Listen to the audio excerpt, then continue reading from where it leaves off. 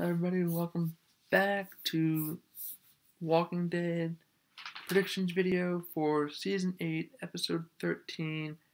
This one is titled, Do Not Send Us Astray. Not sure who that could be. Maybe he's referring to something with Morgan, Carol, dealing with Henry being astray. Not sure where he's going right now. He just killed Gavin. Could be. Just saying. So this one seems like a pretty straightforward one to predict. Saviors arrive at the hilltop, and Maggie tries to bargain using the captured saviors. Basically, leave us alone and they stay alive. If not, I have 38 bullets for all of them. Probably knowing Simon, that's not going to work. Simon's probably just going to start shooting the place up or something, because he wants them all dead. Now, Rick doing what he did kind of spare them Negan's punishment, but it just made things worse with Simon, because Negan's calculating, Simon is not. And people were pointing out about the difference between Dwight betraying Negan and Simon betraying Negan. Simon's just something I heard it somewhere. It might have been on Talking Dead. He's just going by the seat of his pants, basically. He's riffing. He's just, you know what, heck with this, I'm just going to kill all these people. He's actively doing stuff. Dwight was more calculating, and he always had an alibi for everything. He covered his tracks. He didn't do anything out in the open. He was very covert.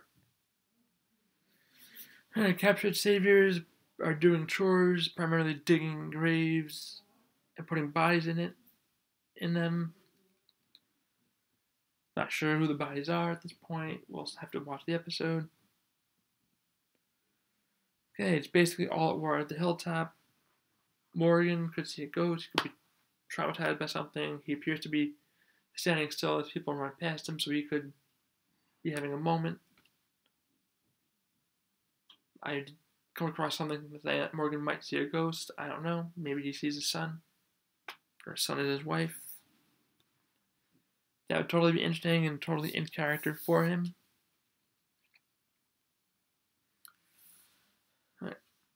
Carol talks heart to heart with somebody. Don't know who. Buys us one more day. Maybe a little bit more. Henry exchanging his spear for a gun. So he drops the spear and picks up a gun. So he's upgrading, and I guess he still wants vengeance. So he's going to be one to watch out for, definitely. But I think he'll be fine. He'll get over whatever it is. Hopefully what he did shook Morgan up a little bit. That's maybe why Morgan starts to realize maybe he needs to disappear. Maybe this is setting in motion him going over to Fear, which is pretty cool. I'm going to love the end of Season 8 of The Walking Dead, sending Morgan into Fear right away. No week break in between, just straight through. As far as death predictions, I think most of the main characters are going to be good for this episode. I think actually all the really main characters are good. Sadiq's good. They just brought him back as a doctor. He's fine. Eugene's probably not going to be in the episode. He's safe where he is. Same thing for Father Gabriel. Negan, might not see him in this episode. They might save that for episode 14. Simon is good, but his days are probably numbered.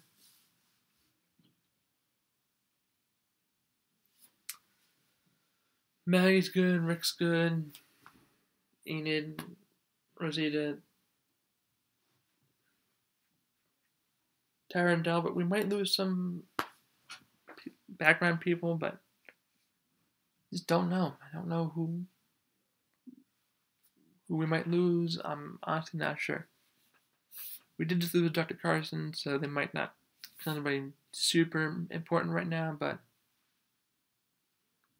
look at what they did with Carl. So they've killed off a lot of important characters in the show. So personally, if it had to be anybody, I would pick Tara just because her attitude towards Dwight. She's being the biggest hypocrite on the show. She was with the governor. She didn't do anything, but she was with him on his side. You don't just get to change sides. Well, you did. You didn't change sides during the fight, but you did basically get forgiveness from Glenn, and Rick's group accepted you. Dwight's proven that he's an ally. It's okay for you to change sides, but not for him. Come on. Get real, Tara. I'm not saying I want her dead, but she's the most expendable person I can see right now. I even want Simon alive longer than her, if that's saying something. But that's going to be it in terms of what I think is going to happen. It's going to be fight. There's going to be fighting. They're prepared. It happens at night. Rick's getting ready. He's loading his gun in front of the main building at Hilltop. So we shall see. On topic of episode 12, Enid was really obviously affected by Carl's death. She wants to basically kill the people and take their stuff. And she's still just proud of killing Nathaniel, which she did not have to do. Damn it, Enid. But, you know what? It's a show and everybody reacts to things differently in these situations, so we'll see how it goes from here. I'm excited for next week. Hopefully we get to see a lot of good action, some weapons flying, guts getting all over the place. Maybe we'll see some gutted up weapons being used. Probably will. We'll probably see that go in that direction. But I'm excited to see how it turns out. Everybody, I hope you enjoyed this week's episode. I'm looking forward to next week. And as usual, in description, sneak peek. Not description. I'm just going to put the promo sneak peek. The link to my review, as well as to my Facebook Walking Dead page. And yeah, just look forward to next week. And everybody have a nice week. Be safe, and remember, deuces. Cherry. Don't forget your peach cobbler. See you next week, everybody. Adios.